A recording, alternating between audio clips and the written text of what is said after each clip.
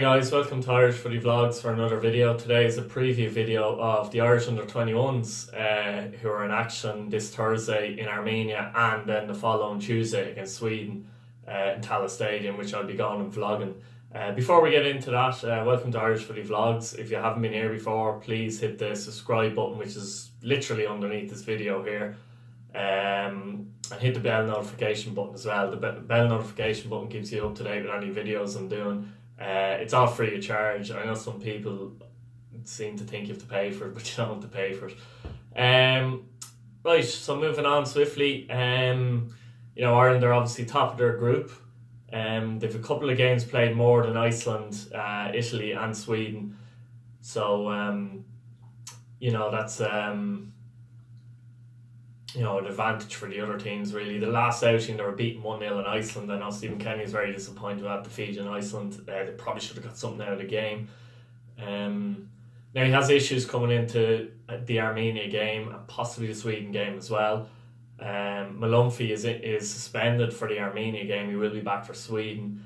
And Leo Connor is also missing for the Armenia game and will be back for Sweden. I believe he's suspended as well. Obviously, Troy Parrott and Aaron Connolly have been called to the senior squad, so he's missing those two players.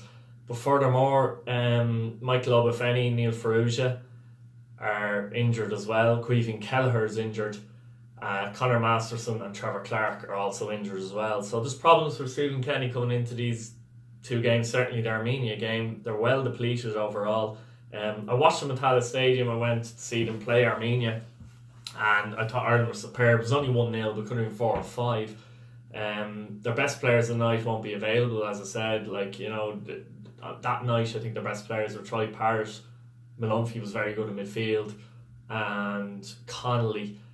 The other issue is that Malumphey has a very good partnership with Conor Coventry in midfield, so you're breaking up a bit of a partnership there as well.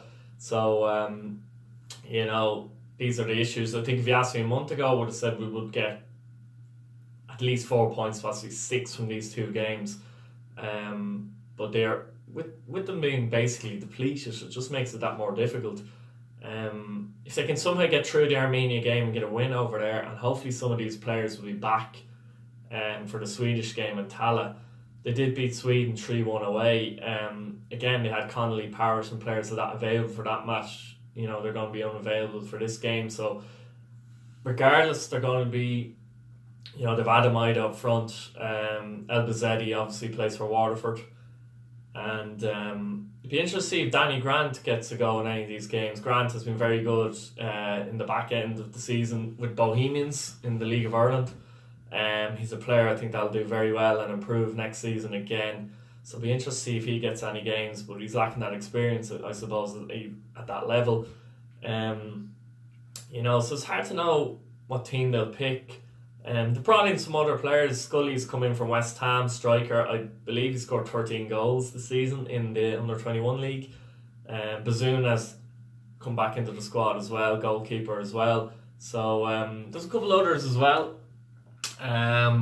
Just looking at it quickly here. Birmingham's Corey O'Keefe has come into the squad as well. He's on loan at Macclesfield. So just having a quick look at the squad actually there. And Liam Scales, UCD, is in the squad. It'd be interesting to see who plays centre back, because with Masterson out, obviously if Darragh O'Shea will play, will Scales play, but Nathan Collins, captain at Stoke, a bit more experience at that level, will he play? Midfield, they'll probably go with Conor Coventry and Ronan, I'd imagine. Obviously, if Jason Knight, he might go wide. Dan Mandrew of Bowes is there. On the wing, you've got El Bazzetti. Gavin Kilkenny could come in as well from Bournemouth. But I would say, compared to the last couple of games, they're lacking that trust with Connolly and Parrott, obviously. Obafemi seems to get injured an awful lot, which seems to be an issue as well. So, I'd say I was confident that we would qualify. Now I'm not so sure. If they can somehow get that win in Armenia, in which I hope they do, then it might set them up for the game at Tallaght Stadium in Sweden. I'd encourage people to go to that game. Hopefully they can get 1 or 2 back for that. but it's hard to know. Nobody has said whether one or two of these players will be back for the Swedish game or not.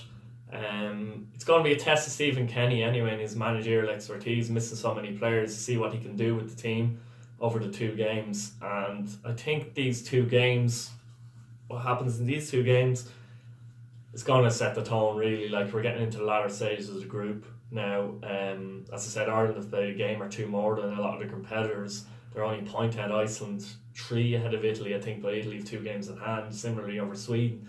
So they probably have to get at least 4 points realistically, and possibly get 6. But that's going to be difficult, the circumstances they're in. So that's it basically, guys. I just thought I'd do a quick preview of the 2 games coming up for the under-21s. I will be at Tallaght Stadium for the game against Sweden to catch a vlog in that one. So once again, like, subscribe.